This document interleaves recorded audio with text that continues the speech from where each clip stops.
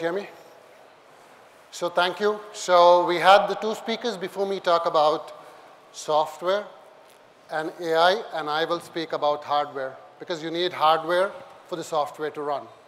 And I represent Infineon. We are the largest semiconductor manufacturer for automotive space in the world. And today I will talk about more about the smart solutions and what the evolution is happening mainly in the passenger vehicle space. So, if we look at it today, right, what is the EE, which is basically the electric and electronic architecture comprised of? Mainly two things, actually three. The earlier speakers talked about SDV, but if I look at mainly from the hardware point of view, in-vehicle network and the power distribution system. Okay, what is in-vehicle network? Basically supporting communication or facilitating communication between the various applications. And if you look at the PDS, the one that powers up all the different systems in your vehicle.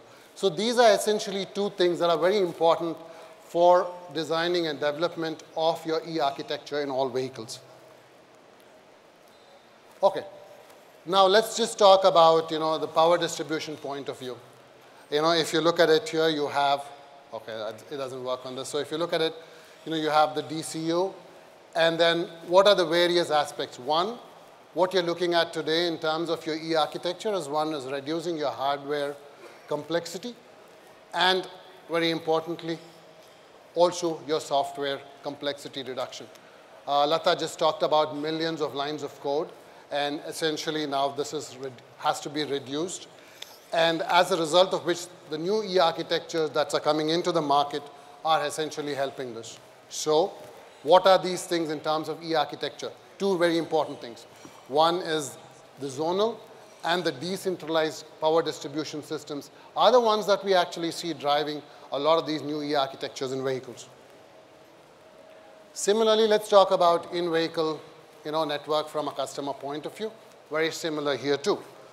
What is driving again is zone architecture and decentralized power distribution system.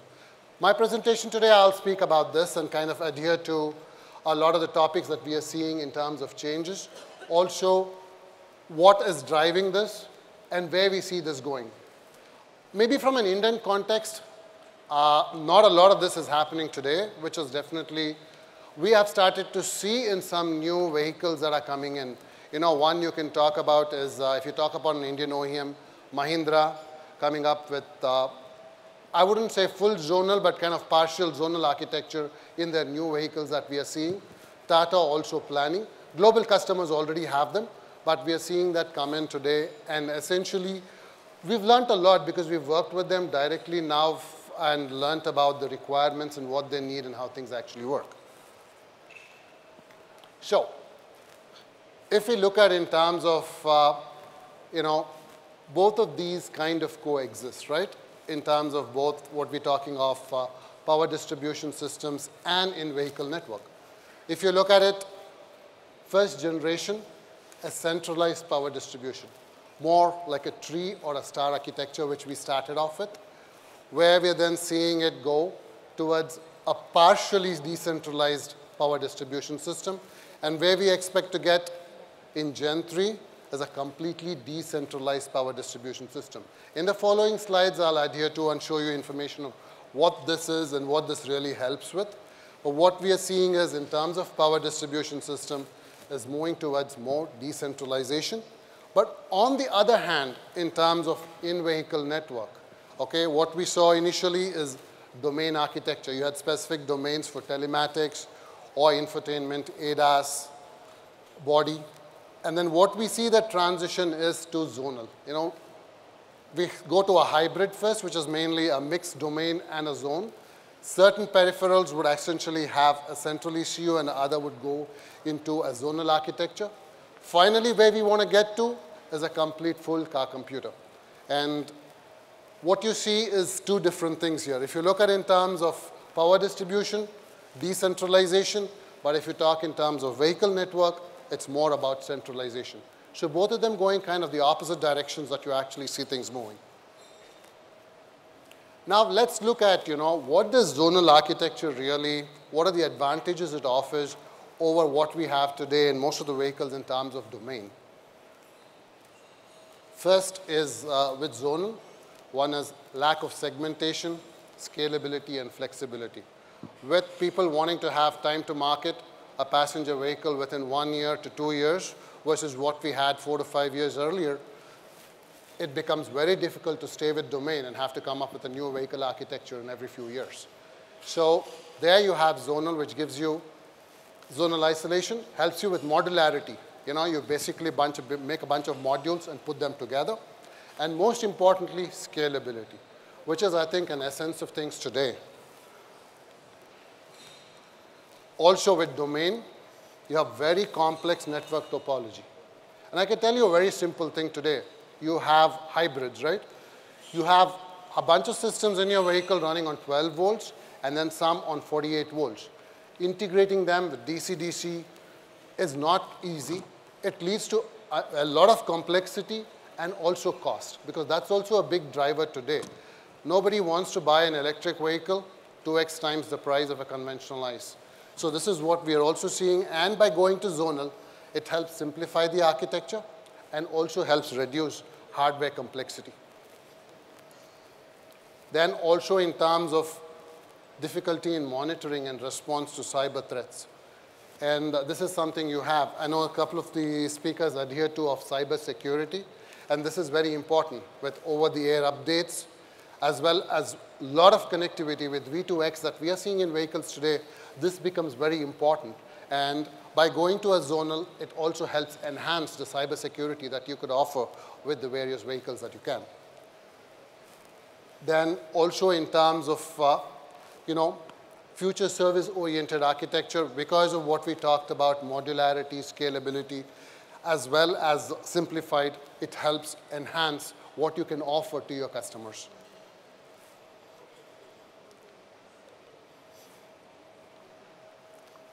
And most importantly, right, with electrification, you want to reduce the size of battery.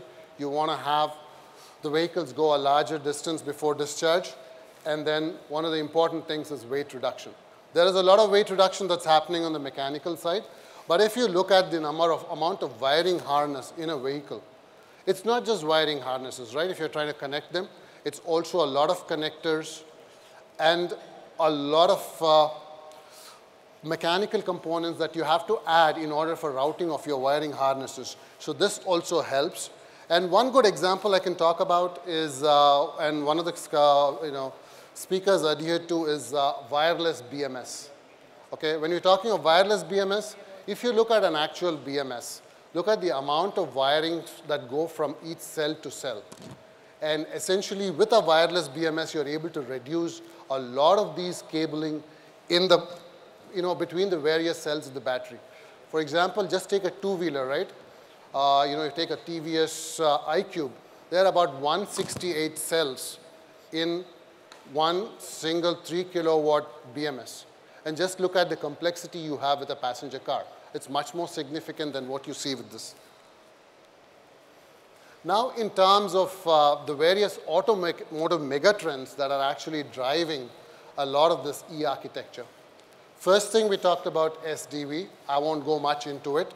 But if you look at ADAS or drive-by-wire and electromobility, as we're transitioning, from a mild hybrid to a complete battery vehicle, or level 0 of ADAS to level 4, 5, yes, definitely where we are, we're going to end up, majority of the market is probably going to be the level 2 plus, not the level 0, not the level 3 or 4, which are going to be very niche markets like Waymo or somebody out in San Francisco. But what this is actually helping in terms of vehicle networking is, one, giving you more dependable electronics, because reliability today is a very significant part. I don't think a lot of us want to hear what Ola is happening out in the market. We don't want that. Then, fail safe or fail operational, availability, and most importantly, functional safety. I think that's what the other speakers actually adhere to. So this is where we are seeing things go. And how do you get there, and what are things happening? For example, if you look at the first one, right? Software complexity reduction is very important. The new zonal architecture, the new architecture with zonal actually helps you with this. We already talked about this. Wire harness complexity reduction, okay? Decentralized and electrified power systems and zone controllers. So you basically reduce the complexity, modularity, and helps you with scaling up. Then, safety elements that actually can be introduced into your system, okay? Because today, two-wheelers, we really don't have much of an SL, but if you look at electric vehicles today, BMS all need an SLD. And then you look at, inverters. In a lot of applications, we're still in India able to go away with SLB. But we are going to see with, more complex networks, the need to go to this. And this is essentially where the new E-architecture would actually come in to help. Then other one is higher power capacity, transitioning away to a complete 48-volt system. And this is what we are seeing essentially help driving efficiencies, also basically help reducing the size. That we are actually seeing now, we are seeing with the Cybertruck of Tesla, and this is what we're going to see also with multiple other customers that are going to actually go into these kind of systems. So this is essentially where the E-architecture transformation in the automotive space, in line with the mega trends that we are seeing, SDV, or in terms of ADAS, and thirdly, in terms of e-mobility or electrification, where the E-architecture is going to play a major role. Definitely, we are seeing this transition, and very importantly, right, it's not happening in a night. It takes time, because completely to tear up your architecture in your car or vehicle, it's a lot of money, it's a lot of time, a lot of development. And this is where a lot of it is controlled by the OEMs. The OEMs are working. And this is where we, as a semiconductor manufacturer today, are interfacing directly with them to understand their needs or what they need in terms of development. Yes, I worked all my life in tier ones, but I do understand where the tier ones are now coming in and then a squeeze between us as well as the OEMs. Okay, and what we see here is, and I went through a lot of this, right? In terms of you're looking today, is you're looking for high performance computing. What does this do with zonal? It increases need for processors more than just going for microcontrollers. Then you also look at safety. You also look at a lot of control. It's both sense, act, and control, which are basically things that come in. Then integrating a lot of complex sensors. You don't need to redevelop a system to be able to integrate. So you get the ability to scale. And most importantly, a lot of it now is getting, everything you want and everything people want, the expectation of things being smart, right? And this is what the new E-architecture would actually help drive you to get to these smart systems. Because today, I remember, the first car I bought, I didn't have power windows, I didn't have power locks, and yeah, and I can tell you, there was not even an infotainment system. It had to buy aftermarket that you had to install. But if you look at today's cars, right, everything is powered. I don't think anyone in this room today is going to go buy a car without all of these. And once you have that, what do you want? You want to have these smart systems where the instant it recognizes who you are, it basically has to have the setup that your preference would actually call for. And that's where a lot of these systems come in. And this is basically all the electronics that goes behind ensuring this. Definitely a lot of software, but you still need the hardware to run this. Finally, I just want to talk about, the E-architecture is evolving. Zonal today, what we see is the most promising one. Is that the last? No. Definitely there is a lot more going to come in. Software is defining, doing the differentiation between different manufacturers, and this plays a large role, and essentially towards centralized software where you're able to control various functions. It's a process. It's going to take several steps. It's not going to happen overnight, and definitely we are making small steps. And very positively, I can tell you, interfacing with a lot of the Indian OEMs, we are seeing a lot of them taking significant steps towards doing this in the market. And also, what we are seeing is A lot of it driven by the OEMs, guidance and support to help with the right partitioning.